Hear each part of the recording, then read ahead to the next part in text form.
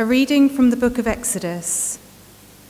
The Lord said to Moses and Aaron in the land of Egypt, "This month is to be the first of all the others for you, the first month of your year.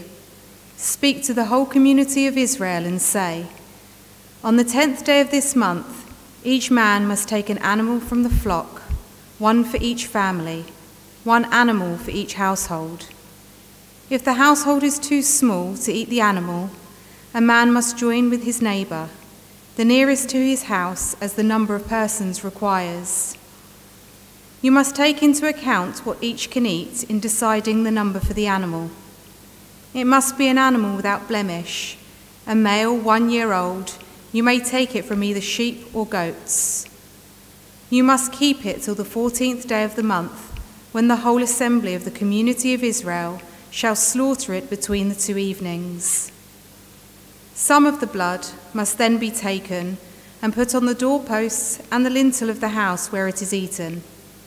That night, the flesh is to be eaten roasted over the fire. It must be eaten with unleavened bread and bitter herbs. You shall eat it like this, with a girdle round your waist, sandals on your feet, a staff in your hand. You shall eat it hastily. It is a Passover in honor of the Lord. That night I will go through the land of Egypt and strike down all the firstborn in the land of Egypt, man and beast alike, and I shall deal out punishment to all the gods of Egypt. I am the Lord. The blood shall serve to mark the houses that you live in. When I see the blood, I will pass over you, and you shall escape the destroying plague when I strike the land of Egypt. This day is to be a day of remembrance for you, and you must celebrate it as a feast in the Lord's honor. For all generations, you are to declare it a day of festival forever." The word of the Lord. The response to the psalm. The blessing cup that we bless is a communion with the blood of Christ. The blessing cup that we bless is a communion with the blood of Christ. How can I repay the Lord for his goodness to me? The cup of salvation I will raise. I will call on the Lord's name.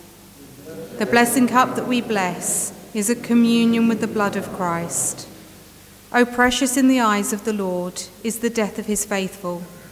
Your servant, Lord, your servant am I. You have loosened my bonds.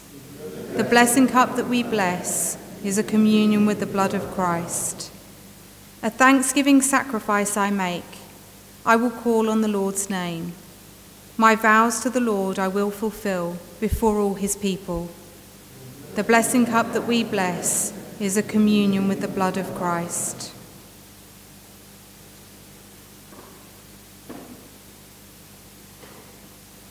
A reading from the book of St. Paul to the Corinthians. This is what I received from the Lord and in turn passed on to you, that on the same night that he was betrayed, the Lord Jesus took some bread and thanked God for it and broke it, and he said, "This is my body, which is for you. Do this as a memorial of me." In the same way he took the cup after supper and said, "This cup is the new covenant in my blood. Whenever you drink it, do this as a memorial of me.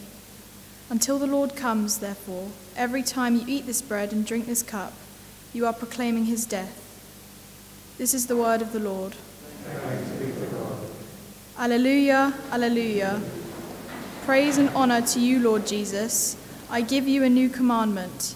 Love one another just as I have loved you, says the Lord. Praise and honor to you, Lord Jesus. Alleluia, alleluia.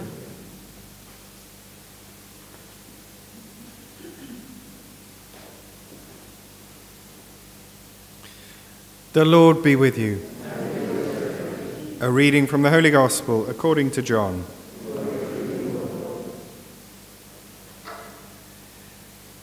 It was before the festival of the Passover, and Jesus knew that the hour had come for him to pass from this world to the Father.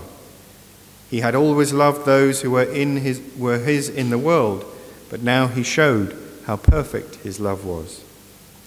They were at supper, and the devil had already put it into the mind of Judas Iscariot, son of Simon, to betray him. Jesus knew that the Father had put everything into his hands, and that he had come from God and was returning to God. And he got up from table, removed his outer garment, and taking a towel, wrapped it round his waist. He then poured water into a basin and began to wash the disciples' feet and to wipe them with the towel he was wearing. He came to Simon Peter, who said to him, "Lord, are you going to wash my feet?" Jesus answered, "At the moment you do not know what I am doing, but later you will understand." "Never," said Peter, "you shall never wash my feet." Jesus replied, "If I do not wash you, you can have nothing in common with me." "Then, Lord," said Simon Peter, "not only my feet, but my hands and my head as well." Jesus said, "No one who has taken a bath needs washing. He is clean all over. You too are clean, though not all of you are." He knew who was going to betray him. That was why he said, "Though not all of you are." When he had washed their feet and put on his clothes again, he went back to the table. "Do you understand," he said, "what I have done to you? You call me Master and Lord, and rightly, so I am. If I then, the Lord and Master, have washed your feet, you should wash each other's feet. I have given you an example, so that you may copy what I have done to you." The Gospel of the Lord.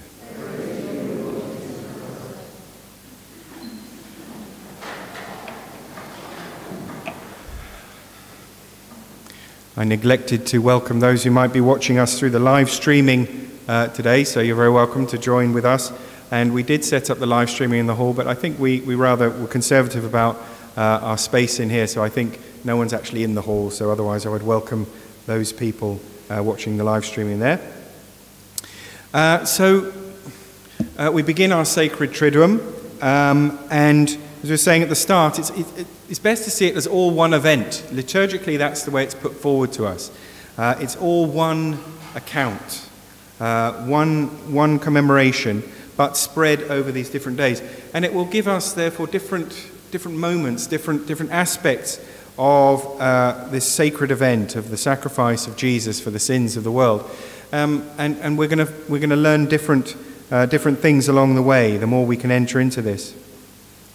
If we were looking for a key, really, to say, well, then, what are we to understand fundamentally? Why has God given us this gift of Easter, and why this year? And how do we experience something more, not just in our minds, as it were, just to understand the narrative, but how do we experience this? How does it become part of our lives? Because this is what Christianity offers us, not just a hobby, a way of life, a meaning at the center of life, and a way to live.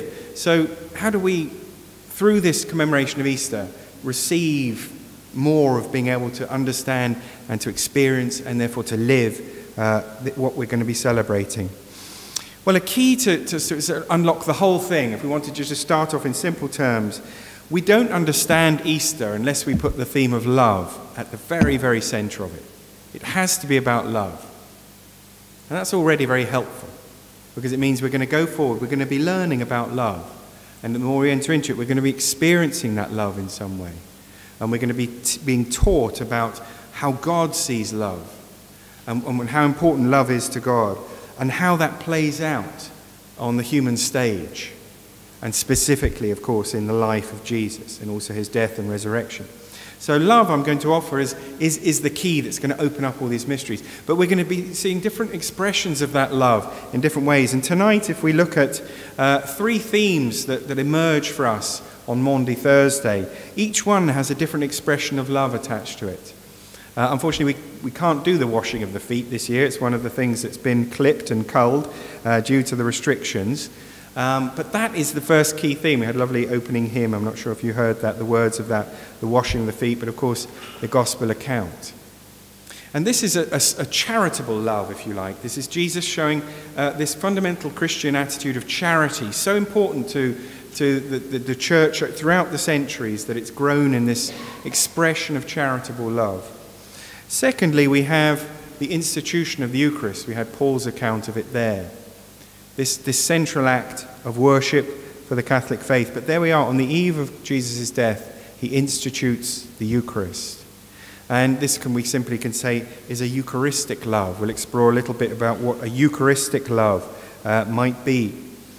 And at the end, we also can't have the altar of repose. Normally we would go into another area, usually in the hall, and spend time watching with Christ as we commemorate his time in the garden after this Last Supper and his offering of himself to the Father. And this starts to anticipate the sacrificial love, the sense of sacrifice, what it costs Jesus, that battle with himself, a sacrificial love, which of course then will lead us more clearly into what kind of love is being revealed tomorrow as Jesus mounts the wood of the cross. So if we think of those three aspects of love and say, well, what does that have to do with your life and mine? So the first, the charitable love. Jesus does something very practical. It was part of Middle Eastern culture. That someone came to your house or as an act of deference, but also kindness and hospitality in dusty worlds where people didn't have nice shoes and socks. They just had sandals mostly. It was a very practical thing. And you're walking through streets that probably had donkeys and cows and other things walking up and down. So to wash someone's feet was a lovely gesture of hospitality, but usually reserved for servants, because getting down and washing someone's feet seems like a servile action. Christ, the King of Kings and the Lord of Lords, bending down to wash the feet of his disciples, would have shocked them, as we see in Peter. But we don't see a servile action in what Jesus does there. He's instituting the dignity of service, the dignity of that kind of love. And he says, I want you to do this to each other. So love one another as I have loved you, he says elsewhere. Love people like this. Don't feel that this demeans your dignity. To serve one another, to reach down into the depths of their life, to clean off the dirt, as it were, figuratively or practically. And this, if we look at the history of the church, so many expressions of charitable love. Really, the hospital system as we know it today grew out of the religious orders. It grew out of that desire for people to minister to people in their physical needs. But so many other, the schooling systems, the education systems, all the ways that the church has modelled that kind of sacrificial, charitable love. And we can say even closer to home, a family doesn't really work unless there's a sense of service, of helping one another. If everyone's just out for themselves, that becomes atomized. And likewise, if we extend that to the family of society, a society that is selfish and only self-focused is not going to work. It's going to, in the end, its self-interest is going to conflict, and it's going to create hostility or division or whatever. So what Christianity offers us is a charitable love, and to see dignity in that charitable love, even if it's not recognized, even if it's not acclaimed by the world, even if it goes unnoticed. Jesus does this action in order to give a model to us. He also, as it were, in the very theme of washing, is anticipating, we could say, the washing of baptism. And so the serving that God does of us to wash away the dirt of our sin. And that, of course, is going to play out more as we understand the events of the next few days, why Jesus goes to the cross. So we have that theme as well, a spiritual washing, a spiritual call to be serving one another, to help us to be divested of sin and to live the lives with the dignity that God desires for us. So that's the first theme, the charitable love that Jesus offers us. So the second then, the Eucharistic love. So he takes bread, he takes wine, we're told, and this was part of the Passover meal. And we had the account of the Passover, the institution of the Passover. So the primary act of worship for the Israelites, their greatest feast, commemorating their liberation from Israel, and this extraordinary supernatural phenomenon where God told them to take the blood of a lamb and put it on their doorframe, so that when he came to take the firstborn, it's all quite sort of somber stuff, that they would be spared. And then in that they were liberated from Israel. And that Jesus takes, but he now develops it, he transforms it, he fulfills it, if you like. Because here we have not just a lamb of sacrifice, we have the Lamb of God. And it's his blood that is going to be, figuratively as it were, put on our doorposts to protect us now, not from just physical death, but to open for us the way to eternal life. And so he takes that sacred meal, but he does something new. He takes the bread and the wine and he brings new words into that rite, and he says, "This is my blood. This is my body." And he tells the disciples, "Do this in commemoration of me." That Last Supper, of course, is at the heart of every Mass that we celebrate, because this is exactly what we do. We commemorate, we read these words, and the words are said again. And our Catholic faith has understood, through the light of the Holy Spirit, that yes, Jesus was being literal. The bread and the wine become his body and blood. This is what we mean when we start to look into what is Eucharistic love. God, the Almighty Creator of the universe, who's sustaining us right now and has the whole of history at his fingertips, knows exactly what's going to happen, is in charge of everything, hides all his glory and becomes, to our eyes, bread and wine, something so basic. It's a supreme act of humility that Jesus would commit to placing himself into this bread and this wine, not just once, but to remain in every church. We have the tabernacle with the tabernacle lamp, the vigil light, telling us that the Blessed Sacrament is reserved there. And that's Jesus. That really is Jesus in there. And a lot of the times, and we struggle to sort of try and understand it through our personhood, but we need to. He's there on his own. He's committed himself to being a prisoner in every tabernacle until the end of time. Sometimes acknowledged, sometimes worshipped, sometimes ignored. But somehow he's imprisoned himself in every tabernacle as an act of love. And this is what we're trying to grasp by the concept of Eucharistic love. Jesus gives himself to us as food. He gives himself, and we could imagine lots of times people would receive Holy Communion. Some might not even be aware of what they're doing. Some might do it sacrilegiously, as it were, when their lives are not in communion with the teaching of the church and they're not really in a good place to be able to receive such a divine gift. A lot of the time our mind might be on what we're having for lunch. And before we realise it, we've received communion and we've not really understood the importance of the moment. And Jesus knew all of that. He knew that would happen. He knew that also there would be moments when people would truly receive that gift and at least be trying to be aware of what I'm being given here. God is giving himself to me as food. He's becoming part of my body and blood, but almost more importantly, part of my soul, my spirit, to feed me with the love of heaven. So a Eucharistic love at the heart of our Catholic worship, the central way that we honour God and gather as the people of God, but also as an example. And again, because he does it on the eve of his cross, it anticipates his sacrifice.